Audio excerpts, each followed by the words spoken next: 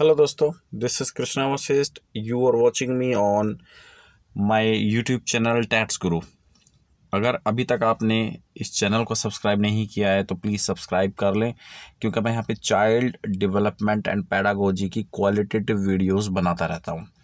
आज का जो हमारा टॉपिक है वो है प्रिंसिपल्स ऑफ चाइल्ड डेवलपमेंट, जो कि पार्ट 2 है और पार्ट 1 मैं ऑलरेडी टीच कर चुका हूँ। अगर आपने वो वीडियो नहीं देखा है तो प्लीज़ जाके और देखें, बड़ा ही अच्छा वीडियो बना है, जहाँ पे मैंने पार्ट 1 के अंदर वो सारे तमाम प्रिंसिपल पढ़ाए हैं जो कि डेवलपमेंट के अंदर अपना योगदान देते हैं। ठीक है, अपने रोल को कंट्रीब्यूट करते हैं। जैसे फॉर एग्जांपल एक फेमस प्रिंसिपल हमने पढ़ा हुआ है कि डेवलपमेंट एक कॉन्टिन्यूअस प्रोसेस होती है, एक लगातार प्रोसेस होती है जो कि बर्थ से स्टार्ट होती है और टिल डेथ तक ये प्रोसेस चलती रहती है। ठीक है, बहुत ही स्लो प्रोसेस होती है, ग्रेजुअली चलती है। आज इस वीडियो में हम पढ़ने वाले हैं कुछ और प्रिंसिपल डेवलपमेंट के। ठीक है, कुछ प्रिंसिपल रहते हैं जिसमें सबसे पहला प्रिंसिपल है simple to complex. Simple to complex के अंदर चीज़ें आपकी एक ऑर्डर में होती है, एक सीक्वेंशियल प्रोसेस होती है। सिंपल टू कॉम्प्लेक्स का मतलब भी दोस्तों ये होता है कि कोई भी बच्चा जब कोई नई चीज़ सीखता है तो सबसे पहले वो सिंपल चीज़ें करता है, उसके बाद धीरे धीरे प्रैक्टिस कर करके कॉम्प्लेक्स चीज़ों की तरफ वो बढ़ता रहता है। सिंपल टू कॉम्प्लेक्स को हम ऑर्डरली भी कह सकते हैं और सीक्वेंशियल भी कह सकते हैं। उदाहरण के तौर पे मैंने साइड में एक एग्जांपल लिखा हुआ है, आप पढ़ सकते हैं कि अगर एक टीचर जो है एक क्लास में बच्चे को पढ़ाता है, वो एक्चुअली कहता है कि एक बच्चा जो है स्क्वायर शेप ड्रॉ नहीं कर पा रहा। टीचर एक बच्चे को ऑब्जर्व करता है, वो टीचर देखता है कि ये जो बच्चा है एक स्क्वायर जो शेप होती है उसको ड्रॉ नहीं कर पा रहा, तो टीचर एक्चुअली ये मान लेता है कि अगर मैं इससे डायमंड की शेप बनवाऊंगा तो डेफिनेटली वो बच्चा जो है उस शेप को भी ड्रॉ नहीं कर सकता, क्योंकि स्क्वायर जो शेप होती है वो बड़ी सिंपल शेप होती है। लेकिन अगर एक बच्चा स्क्वायर शेप को नहीं बना पा रहा, यानी कि इसका मतलब वो उसको लाइन खींचनी नहीं आती अच्छे से, स्क्वायर की इसको नॉलेज नहीं है, तो फिर वो डायमंड की शेप कैसे बना सकता है, क्योंकि डायमंड एज कंपेरेटिवली स्क्वायर से कॉम्प्लिकेटेड है। ठीक है, तो इस प्रिंसिपल को हम कहते हैं सिंपल टू कॉम्प्लेक्स। बच्चा जब छोटा होता है तो छोटी छोटी चीज़ें सीखता है। ठीक है, बड़ी सिंपल चीज़ें सीखता है, इजी चीज़ें सीखता है। आपके घर में अगर कोई बच्चा है तो आपने ऑब्जर्व किया है, बच्चे को पहले लाइन ड्रॉ करवाना सिखाते हैं पेपर पे। बच्चा जब लाइन ड्रॉ करता रहता है, बच्चे से सीधी लाइन भी नहीं ड्रॉ हो सकती। अगर एक छोटा बच्चा है 1 साल 2 साल 3 साल, तो वो आप उनको देखो, वो बच्चे जो हैं स्क्रिबलिंग करते हैं दीवार पे और वो बिल्कुल सीधी लाइन भी नहीं खींच सकते। लेकिन जैसे जैसे बच्चा बड़ा होता जाता है तो वो सिंपल से कॉम्प्लेक्स की तरफ बढ़ता है। ठीक है, वो कॉम्प्लेक्स चीज़ें जो है सीखता चला जाता है। तो इस प्रिंसिपल को हम बोलते हैं सिंपल टू कॉम्प्लेक्स प्रिंसिपल। उसके बाद बात करते हैं होलिस्टिक प्रोसेस। डेवलपमेंट एक होलिस्टिक प्रोसेस है। होलिस्टिक का मतलब होता है ओवरऑल। मैंने आपको कुछ दिन पहले 3 डोमेन पढ़ाई हैं डेवलपमेंट की। सबसे पहली domain cognitive, physical, socio emotional. Basically जो ये डोमेन है ये एक दूसरे को इन्फ्लुएंस करती है, एक दूसरे को प्रभावित करती है। कॉग्निटिव फिजिकल को प्रभावित करता है, फिजिकल कॉग्निटिव को प्रभावित करता है, ऐसे ही फिजिकल सोशियो इमोशनल को प्रभावित करता है। इस तरीके से एक्चुअली में ये तीनों ही जो डोमेन्स होती हैं वो एक दूसरे की हेल्प करती हैं बच्चे के विकास में। ठीक है, जैसे मैंने साइड में लिखा हुआ है 3 domains depends on each other. ये जो डोमेन होती हैं डेवलपमेंट की, ये एक दूसरे को प्रभावित करती हैं, एक दूसरे को अफेक्ट करती है, इन्फ्लुएंस करती है।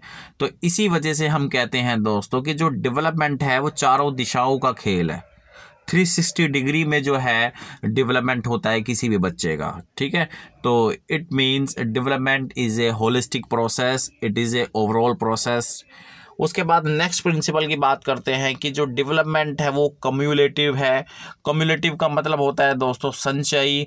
इसका मतलब ये होता है कि जो डेवलपमेंट के अंदर अर्ली एक्सपीरियंसेस का बहुत बड़ा योगदान होता है, ऐसे ही लेटर एक्सपीरियंसेस का बहुत बड़ा योगदान होता है। ठीक है, जब बच्चा छोटा होता है तो वो उसके अर्ली एक्सपीरियंस होते हैं, और जब बच्चा बड़ा होता है, जैसे बच्चा सपोज करो 30 साल का कोई लड़का है, तो उसके लास्ट के जो एक्सपीरियंस उसको मिले हैं, चाहे वो अच्छे हैं चाहे वो बुरे हैं, वो उसके डेवलपमेंट को ज़रूर अफेक्ट करेंगे। ठीक है, तो हमारा जो डेवलपमेंट होता है बेसिकली वो अफेक्टेड होता है अर्ली एक्सपीरियंसेस से और लेटर एक्सपीरियंसेस से।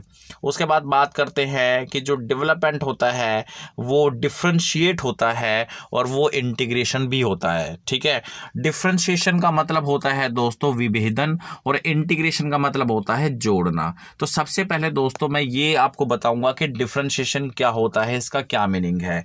बेसिकली जैसे मैंने आपको बता दिया, विभेदन इसको हम हिंदी में बोलते हैं डिफरेंशिएशन को। मान लेते हैं हमारे पास एक छोटा बच्चा है, बच्चा बहुत ही छोटा है दोस्तों, 2-3 साल का बच्चा है। अब वो बच्चा जो है, अगर उस बच्चे को नींद आ रही है तो वो रोने लग जाएगा। अगर उस बच्चे को खाना खाना है तो वो रोने लग जाएगा। अगर उस बच्चे को कोई खिलौना चाहिए, उसको कोई खिलौना पसंद आ गया, वो उसको लेना चाहेगा तो वो रोने लग जाएगा। तो बेसिकली अलग अलग कंडीशन में वो सिर्फ एक ही चीज़ करता है, रोना। तो इसका मतलब दोस्तों ये है कि बच्चे के अंदर डिफरेंशिएशन करने की क्षमता नहीं है, वो डिफरेंशिएट नहीं कर पा रहा है चीज़ों को। वहीं पे एक दूसरा बच्चा है जो कि थोड़ा सा एक्टिव है, 15 साल का बच्चा है। अगर उसको भूख लगती है तो वो जस्ट आस्क करेगा रोटी के लिए। अगर उसको खिलौना चाहिए तो अपने पापा से खिलौना की डिमांड करेगा बोल के। अगर उसको सोना है तो वो अपने मम्मी पापा को सोने के लिए बोलेगा। तो बेसिकली बच्चा जो है अलग अलग सिचुएशन में अलग अलग तरीके से एक्ट कर रहा है, अपने आप को एक्सप्रेस कर रहा है। तो उसका मतलब ये है दोस्तों कि उस बच्चे के अंदर डिफरेंशिएट करने की क्षमता है। तो उम्मीद करता हूं कि आपको डिफरेंशिएशन अच्छे से समझ में आ गया होगा। बच्चा जब छोटा होता है तो वो डिफरेंशिएट नहीं कर पाता, और बच्चा जैसे जैसे बड़ा होता जाता है तो वो डिफरेंशिएट करने लग जाता है चीज़ों में। ठीक है, उसके बाद बात करते हैं इंटीग्रेशन। इंटीग्रेशन का मतलब होता है दोस्तों, जैसे for example hand eye coordination, कि बच्चा जब छोटा होता है तो वो अपने हैंड आई कोऑर्डिनेशन को अच्छे तरीके से एक्टिव नहीं कर पाता। जैसे फॉर एग्जांपल एक बच्चे को गाड़ी सीखनी है, तो अगर वो उसका हैंड आई कोऑर्डिनेशन अच्छा नहीं है तो वो गाड़ी नहीं सीख सकता। इसी प्रोसेस को हम इंटीग्रेशन कहते हैं, जोड़ना कहते हैं।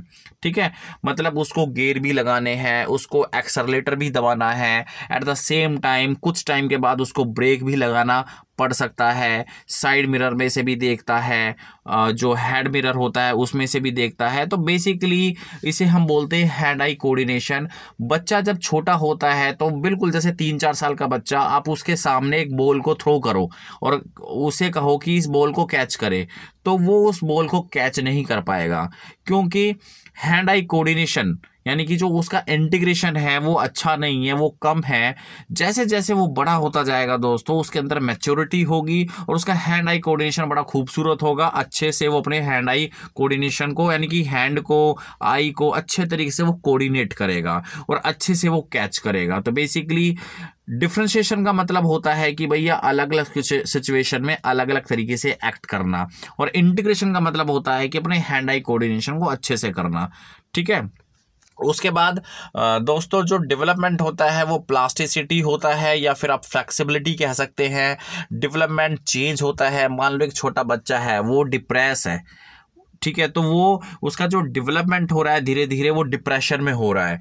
अब कुछ थेरेपीज़ की वजह से, कुछ साइकोलॉजी की टेक्निक से हम उस जो डिप्रेशन है उसको हटा सकते हैं, एक बच्चे के ऊपर से स्ट्रेस हटा सकते हैं। तो बेसिकली हम इसको चेंज कर सकते हैं। फाइनली आपका जो डेवलपमेंट है वो चेंजेबल है, वो चेंज हो सकता है। पहले बच्चा डिप्रेस था, उसका जो डेवलपमेंट हो रहा है वो डिप्रेशन में हो रहा था, लेकिन हम कुछ थेरेपी यूज़ करके उस डिप्रेशन को कंप्लीटली गायब कर सकते हैं और उसका जो डेवलपमेंट है वो अच्छे से बना सकते हैं। सकते हैं दोस्तों। तो दोस्तों आज ये कुछ प्रिंसिपल मैंने आपको पढ़ाए हैं, उम्मीद करता हूँ कि ये प्रिंसिपल आपको अच्छे से समझ में आए होंगे। इससे जो प्रीवियस वीडियो था वहाँ पे मैंने आपको कुछ प्रिंसिपल बताए थे, लेकिन वो प्रिंसिपल कुछ रहते थे तो वो मैंने इस वीडियो में कवर करे हैं। जैसे कि जो डेवलपमेंट होता है वो सिंपल टू कॉम्प्लेक्स होता है, ये एक होलिस्टिक प्रोसेस है।